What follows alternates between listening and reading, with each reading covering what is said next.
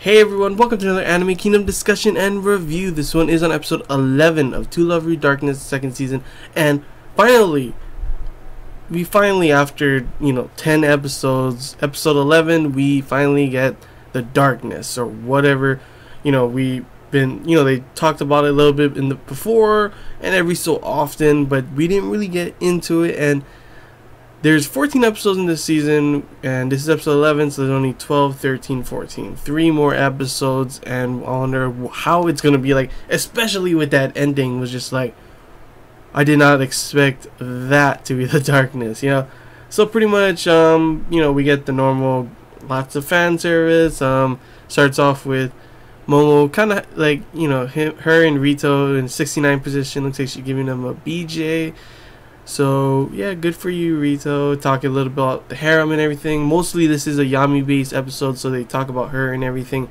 Talk to trying to figure out, about the darkness and everything. And one part that I thought was super funny was, of course, he tries to tell Yami to be nicer to Tiryu and everything. And he's because he wants her to be happy, and she blushes and everything. So she is like the next one, it seems like, in line for his conquests for the harem route, it seems. And when he trips and falls, she's like, the laws of physics mean nothing to you. And I thought the same thing. Like, this is how I think every time something like this happens. It's like, there's no way, how do you get into that position? But of course, that's part of what makes the show so funny, and these kind of stupid things that Rito gets himself into, and like, how the hell did you get in that position, kind of thing, And pretty much, there's a swimsuit. Pretty much all the girls in swimsuit. The pool part, that's always a good kind of episode. Tiryu in a bikini and everything. And I was thinking about it, like, sure, they showed a bunch of the girls naked and all the time and stuff, but when you really think about it, scenes like this with Tiryu in like a bikini like that, those are the best in the censored version, of course. Uncensored, obviously, come on, what's the best.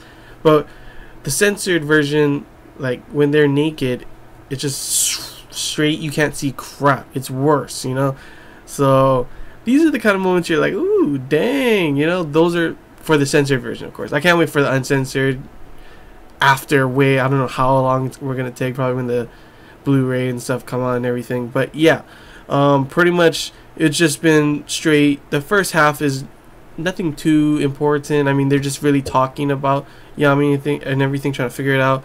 And then this is finally, when Yami turns into the darkness. It happens because we find out the key to the darkness activating is pretty much peace.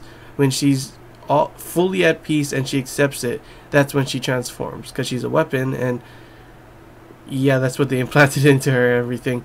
And she starts transforming, and the transformation is, her hair pretty much molesting her. I was like, wow, okay. And the final thing to set her off was, of course, Nemesis pretty much telling her that Mia is, not real. But of course, I'm pretty sure she's real. That's why she's like stuck in the subconscious right now at the moment. And Nana doesn't believe it, but obviously it's enough for Yami to believe it, and Yami transforms and changes into darkness. Finally, after 10 episodes of this, season, thinking that, not completely 10 episodes, like they talked about the couple of first episodes, and I was like, oh, okay, so this is going to happen sometime soon, and it takes like forever until finally it does now. And I did not expect this. So Nemesis is like, oh, how do you feel and everything? She's like, I'm feeling super pervy. And I'm like, wow, okay.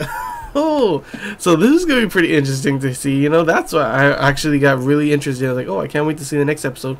Because I guess it's kind of like, Yami's darkness kind of thing. That's what I call it, darkness. It's kind of like her inner self, everything she doesn't do. She doesn't, normally on the outside, she doesn't like, pervy, perverted kind of stuff. But this Yami is her inner Yami kind of thing, her darkness Yami. And she loves perverted stuff, I guess. And I don't know how that's going to destroy the world and everything, how this is going to go on. Is it going to be like that kind of thing where she's going to destroy the world? Or is she just going to be perverted, and we'll get to see a whole bunch of moments and pretty funny sexual kind of things with her and Rito, probably. I honestly can't wait to see how they end up doing it, how Rito reacts, because you know Rito's reactions are always the funniest when these kind of things happen. And yeah, that's all I really gotta say about the episode. Episode was overall a good, you know, had lots of fan service, lots of funny moments and stuff. Like, oh, I forgot to mention that part when Nana was feeling, after seeing Teryu's, you know, wom wom wom, she was all like, you know, sad, and then like and then Mom was like, oh, don't worry, and then she just like, ha, like lifts her tits up and goes, ha. And like, that doesn't help. Why? I was like, I'm trying to make you feel better. It's like, no, you weren't, Momo. You're being a bitch. But yeah, overall, you know, good episode, funny moments, great fan service. Wish it was uncensored, obviously. And finally, we get the darkness and everything, and get this crazy ending where Yami's actually like a super perverted kind of girl, I guess.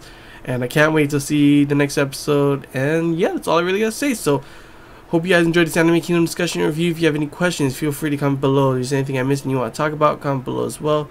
And only 3 more episodes, so I wonder how that's gonna end. But yeah, till next time, guys. See ya.